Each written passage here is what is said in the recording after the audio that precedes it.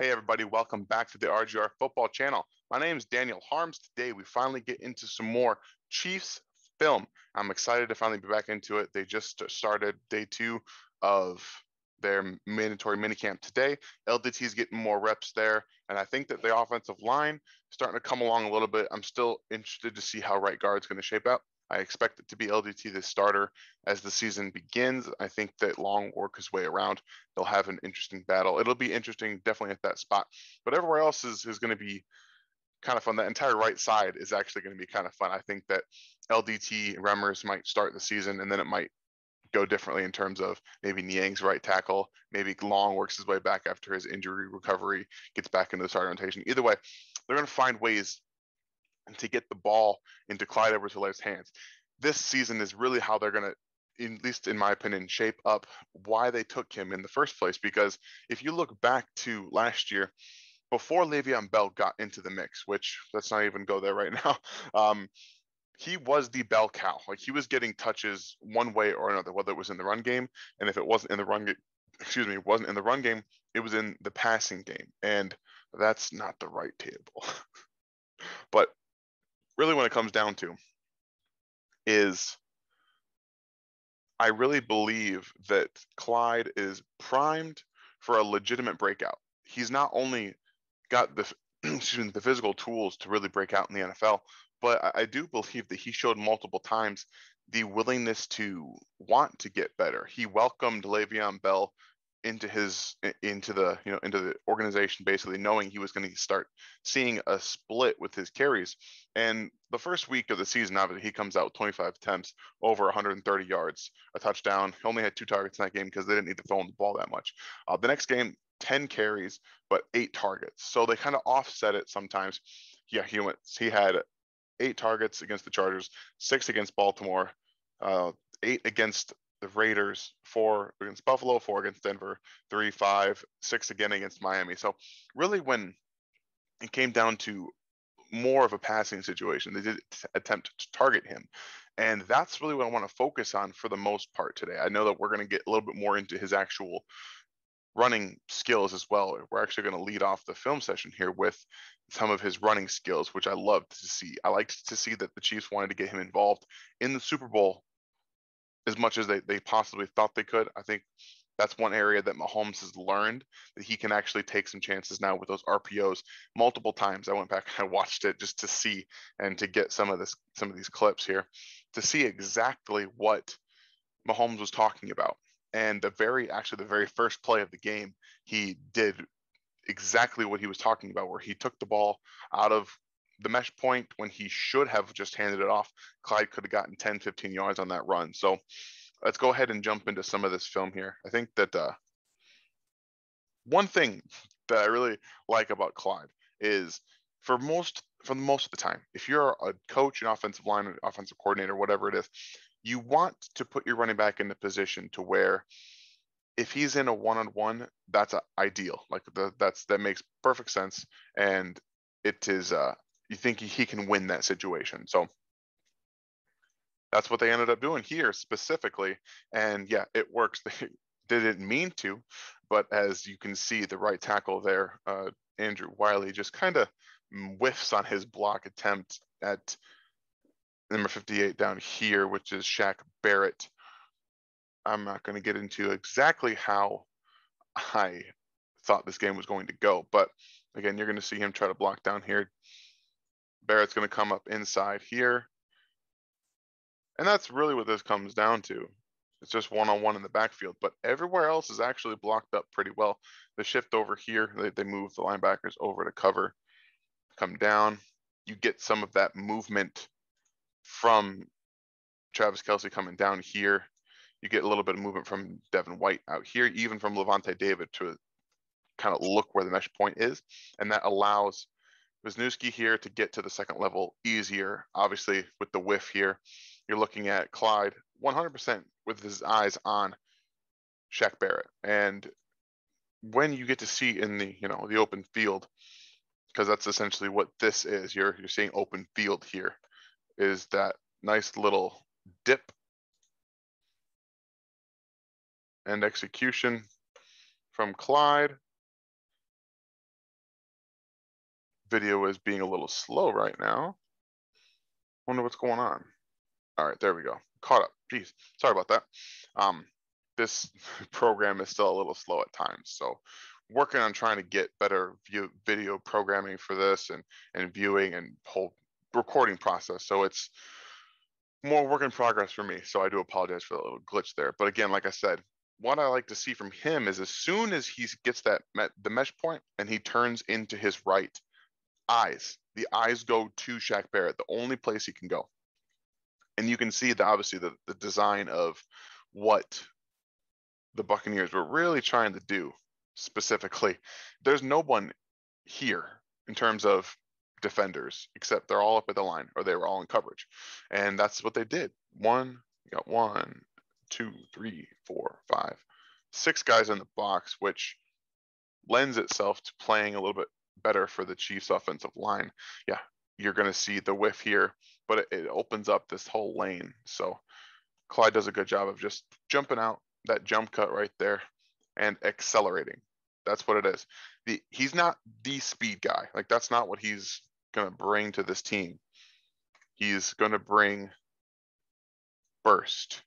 The burst that he has is some of the best out of the 2020 draft at the running back position. He's got very good short area quickness and very good burst after he gets into that hole. So one thing that I think that goes under noticed is how he can carry himself in the running lane. And one thing specifically I want you to look at here on this run in particular is this is going to open up pretty well as a running lane.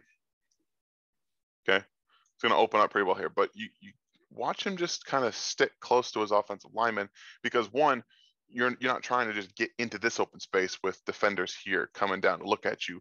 You can maximize the space that you're given. You hug close to your offensive lineman in this specific play, and it gives you more room to move and maneuver as well. So you can see him here. Like, look at this. There's a lot of space up here, a lot of space over here. But if you get here, like say he jump cuts out here, okay?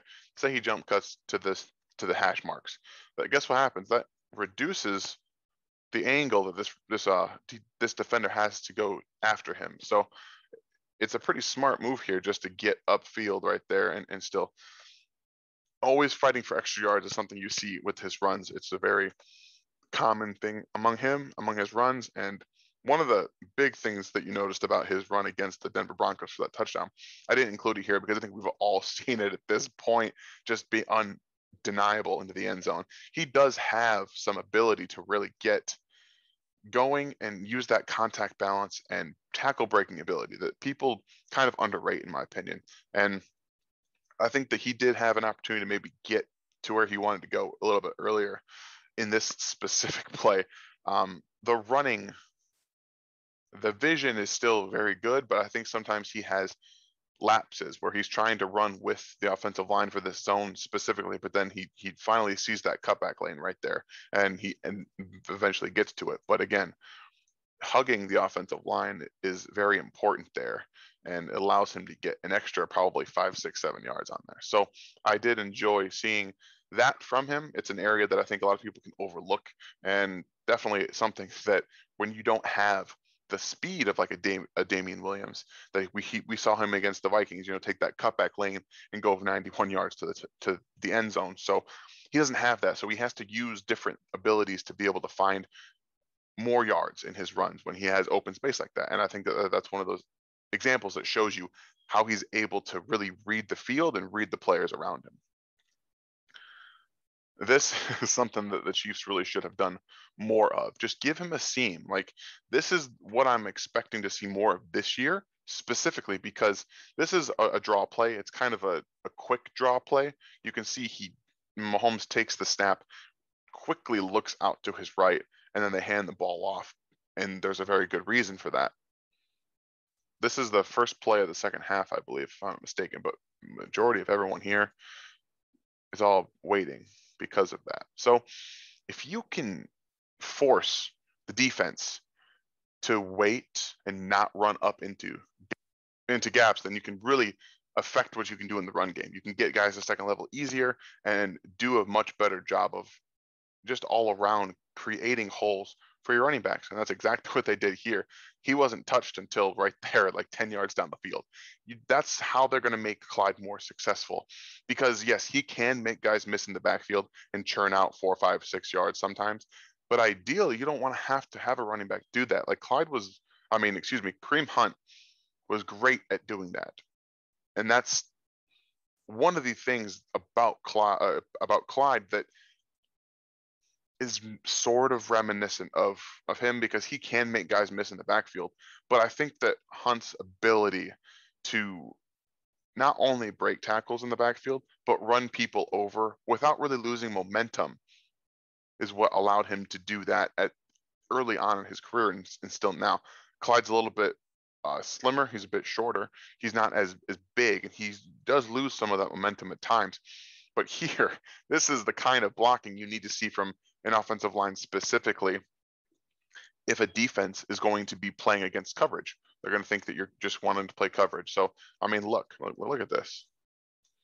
He's already got the ball in his hands, and he knows where he's going to go with it.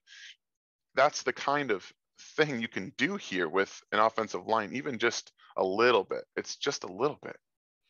It's just some push and some manipulation from the the coverages and things like that. So get him in space, just give him a little seam, a crease, something that can allow him to do what he does best.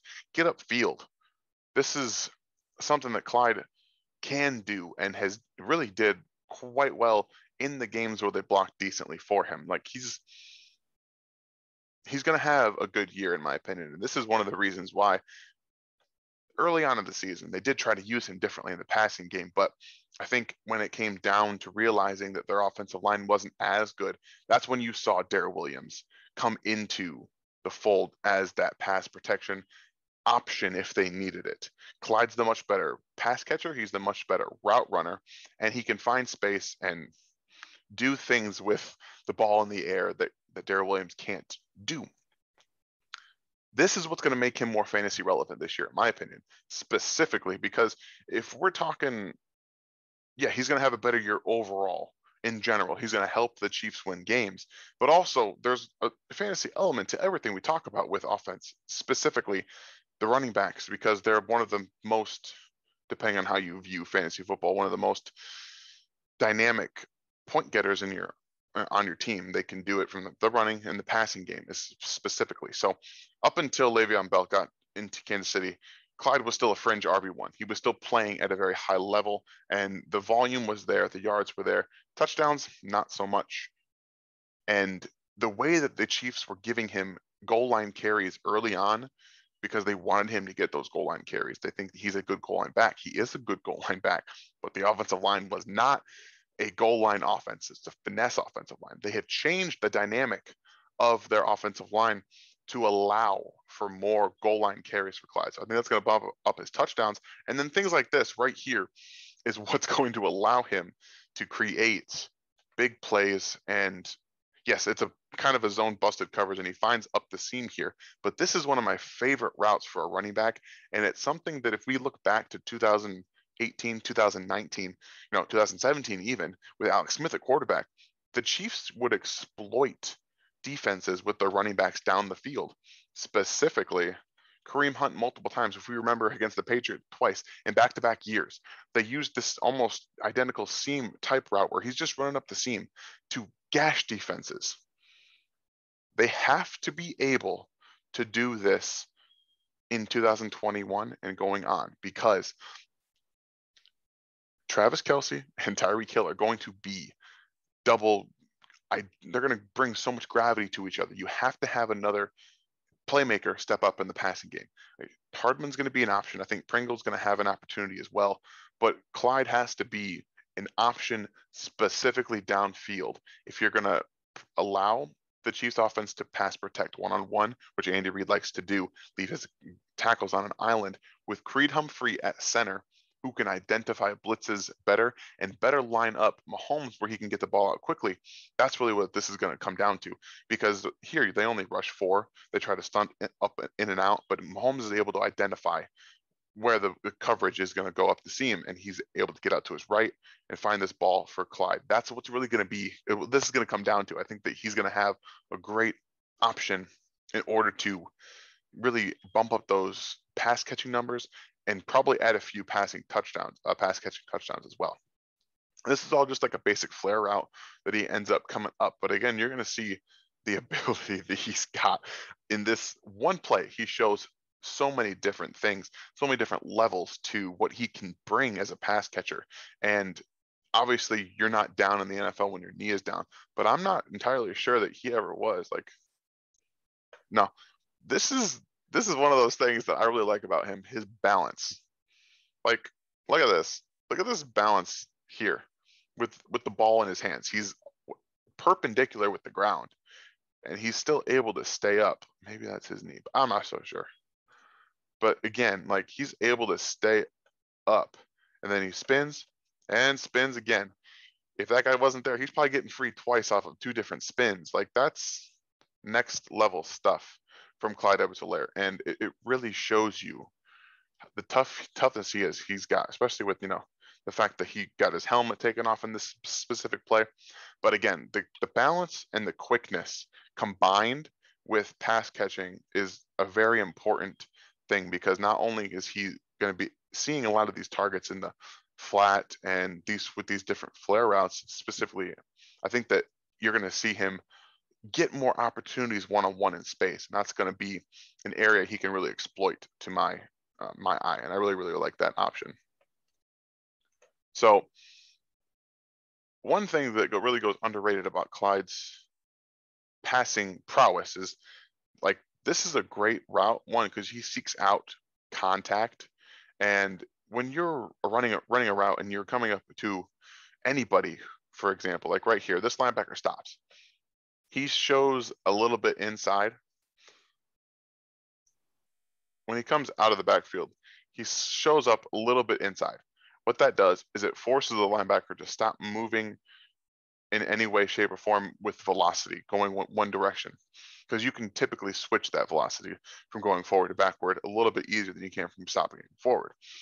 And that's going to allow Clyde to get free up the sideline, because with that slight hesitation he creates a lane, all this space. He can just run right by him.